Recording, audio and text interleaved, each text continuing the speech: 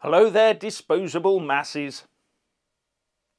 The irresponsible and power-crazed Scottish First Minister Nicola Sturgeon is about to claim democracy will prevail while she begs Boris for another independence referendum, after ignoring the result of the recent democratic, once-in-a-lifetime independence referendum of 2014. How low does your IQ have to be to not understand this?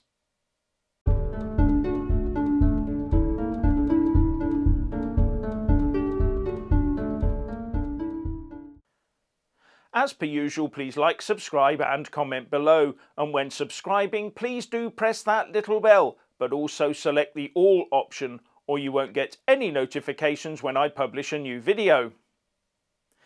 It seems that our Nicola will be telling her party conference that she will be asking Boris Johnson for permission to hold a second independence referendum, the IndyRef 2, in a spirit of cooperation. What she's actually saying is she'll go to Boris and beg him to cooperate with her in destroying the United Kingdom.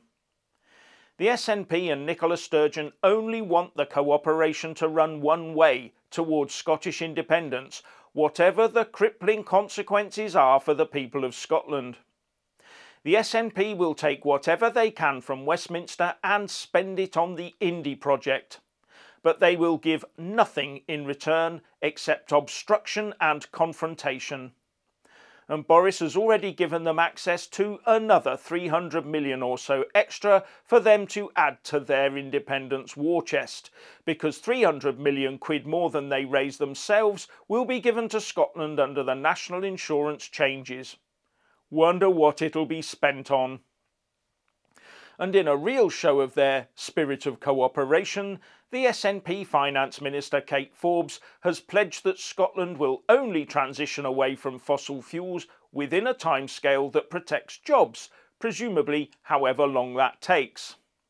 And her party has only just entered a loose coalition with the Scottish Greens, who want all fossil fuels to remain buried starting a week last Tuesday. In an interview with The Telegraph, Forbes said that the SNP won't be doing to their oil workers what Thatcher did to the coal miners, possibly forgetting that Labour shut down more pits than Thatcher ever did. But that aside, going about saving the planet at a leisurely pace will not be what the Greens want to see. More proof that the SNP sees Indy as everything. Let's see how long that particular cooperation lasts. The SNP do not do cooperation, something that will not be lost on the Eurocrats, and they won't want the likes of Ian Blowhard Blackford blustering all over Brussels either. They'd probably rather he stayed stuck firmly in the UK. Haven't the majority of the people of Scotland woken up yet to realise that the SNP is not there to bring democratic accountability closer to home, but to take it further away by handing it to puppet tin pot dictators like Sturgeon, who could not care less about democracy and are ready to hand the wealth, assets and people of Scotland over to the rule of Brussels? And within a heartbeat she would be blaming all the woes of Scotland on the European Union, the very woes that she imposes on Scotland herself. The one thing the pandemic has taught us is that the leaders of our devolved and national governments are nothing more than self-serving charlatans who will sacrifice everything, including the lives of their citizens, to gain more control and power over us and then give them money to whomever they wish. And the only science they follow is that which gives them more control over you and your money. For them you simply don't matter, you just exist to sustain their system. You are merely tolerated.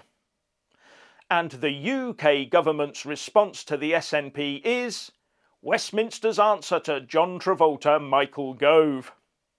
Yes, he is claiming that the case for the union has never been stronger, citing the Vax programme as one reason.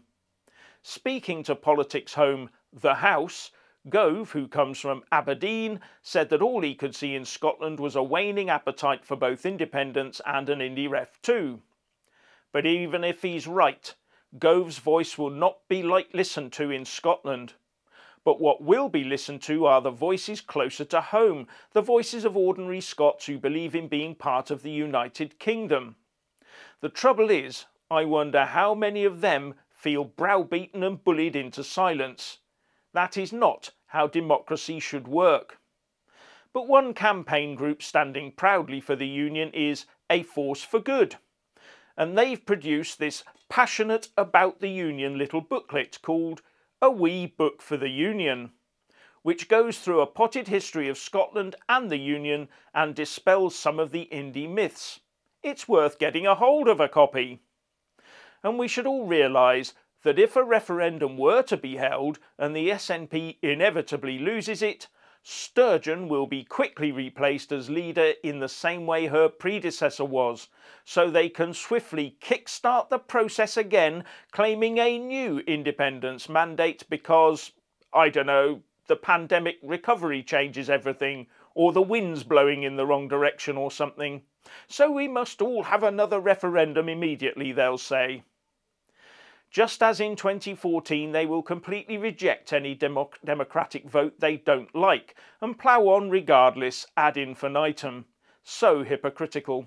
To them, the voters are just disposable masses. The SNP does take its lessons from Brussels after all. So how can anyone really ever trust them? So what's your opinion on Sturgeon begging Boris for a referendum? Please like and comment below.